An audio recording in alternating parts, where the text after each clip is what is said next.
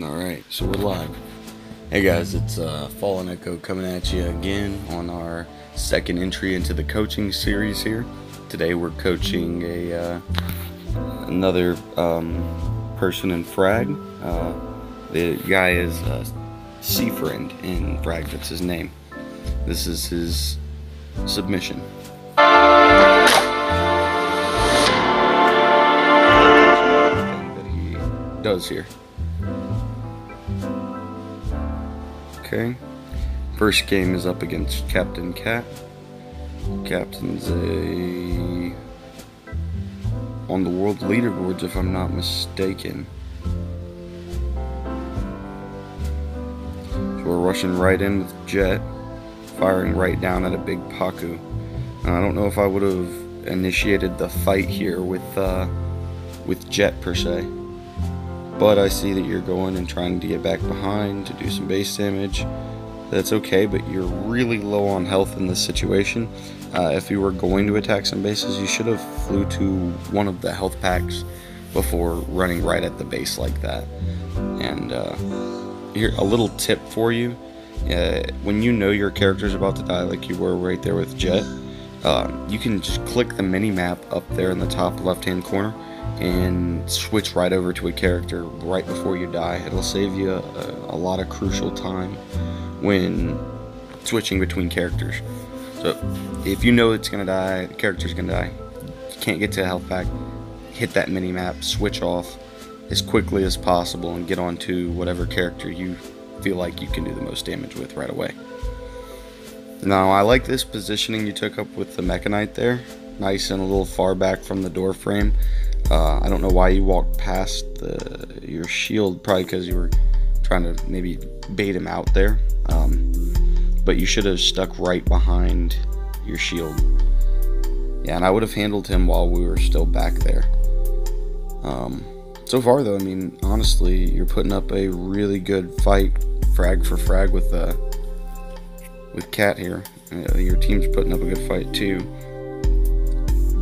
Now see, I also don't know if I would have probably backed out the tunnel with Eagle Eye because of his range, and that was also a Genghis that you were running up on. I don't know if I would take Eagle Eye on the offensive like that either, but that's just personal preference, I guess.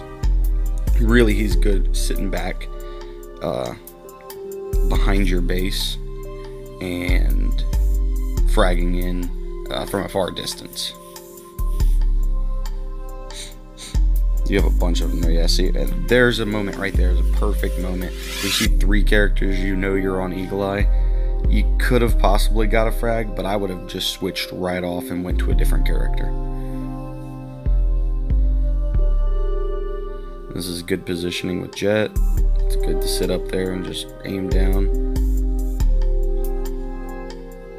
So we have 30 seconds left, and you were just in the lead, but he fragged one of your guys. I missed 2, but he got one of them. See, with it being this low left on the amount of time, I would have tried to just fly right past him and hit for some base damage, honestly. A little... Some people may think it's a little cheap, but I mean, whatever wins you the fight at the very end, right?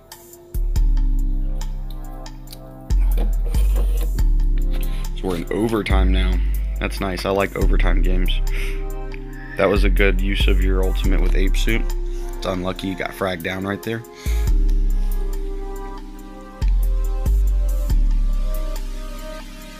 Huh. Okay. So, honestly, we'll stop here for a second to run over a few things that I noticed. I think that your mechanical skill is alright. You definitely have decent aim. You could use a little bit of work with certain characters I saw. Like me personally, I need to work on my aim with Jet as well. And I noticed that was one of the characters you saw you playing a lot, but I didn't see you hitting most of your shots with. And she is a funky aim controlled character. But another thing, maybe especially in a bigger game like that, you know, try not to take your squishiest character and just rush them right into the very midst of the entire enemy team. Unless you are able, like with Jet or Amelia, to do a sneaky little get back behind the enemy line without them ever seeing you. And that's really tricky to do sometimes, but it can work out pretty well. Anyhow, I think that's enough on that first game. Let's go ahead and jump right into the next one.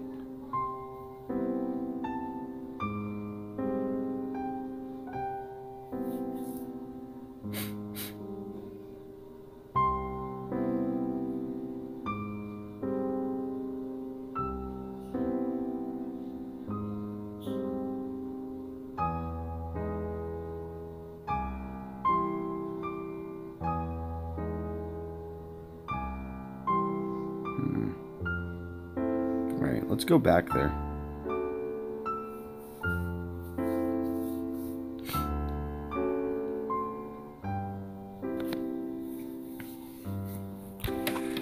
Yeah, YouTube videos for some reason like to load up all slow whenever I'm on DU recorder.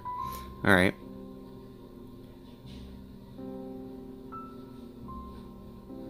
See, okay, I definitely wouldn't have used the special ability right there. You were probably just getting a little worried because she was burning you down a little bit quicker than you were her. But you could have taken her out without that, and since it was just her, you'd been to get right over to the health pack. You would have still had your ability. You just cleaned up anyway. Wow, good shots, good tracking. That was a good use of the ability right there. All of them were dead. You're able to just do around, I think it does around 100 or so damage depending on the level of the ape suit on basis. Okay.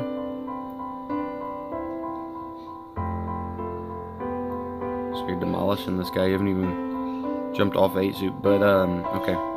So here's another pointer I can show out. You have 30 health right now. You have health packs all around, and at the current moment when you were running to this tower, not a lot of them were alive. I don't know why they haven't come. There's finally some of them come to get you. Now, see, if you had had a health pack, you could have probably taken 1 or 2 of them out right there. But, you know, just being nitpicky. Like, don't think that I think you're a terrible player, because I don't. I definitely think you're a decent player. I'm just trying to point out any flaws I can possibly see in order to help you or whoever's watching to become a better player. Because even some of the things I'm telling you that not to do, I do myself sometimes, you know?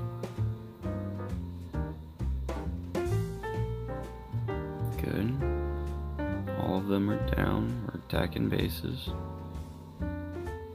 Mecha Knight's not usually the best base attacker, but if that's who you've got and you're there, okay. Right there, another moment where you could have used the mini-map trick I was telling you about. Think about how much quicker you could have been on to your next character and doing damage. And, I don't know if you know this, but switching to a character actually gives them a little shield for a slight second.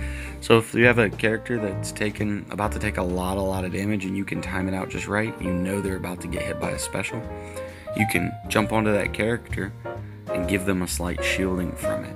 And that's a lot more of a technical move than the other. Okay, so my thoughts was definitely a good game. Good 2 games, even though you lost your first one. I definitely liked it. Honestly, any of the tips that I gave you, those are the main concern that I would, you know, work on in order to continue climbing in the ranks. Where you're at right now, a lot of what I told you is more or less just for a lot of the higher ranked players that you'll come across, like Captain Cat there.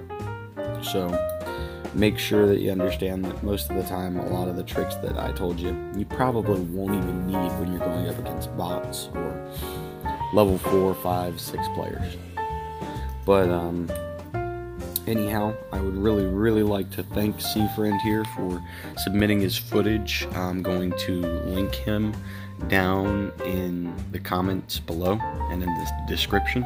I'm also going to link you all to all of the other Cypress members that I'm doing this coaching series with at the moment, and that way you guys can enter. And if you guys want to enter and have your own gameplay, you know, coached by me or any one of the Cypress team, just record your gameplay. Excuse me, guys. I'm sorry, I have hiccups. Record your gameplay, upload it to YouTube, and then email us a link. And the email that you want to send the link to will also be pinned in the comments below. But once again, everybody, thank you all so much for tuning in. I really hope this video was helpful. I know that I stammered and stuttered a lot during it, but I hope that I helped you all out to become better frag players, and I will see you all the next time.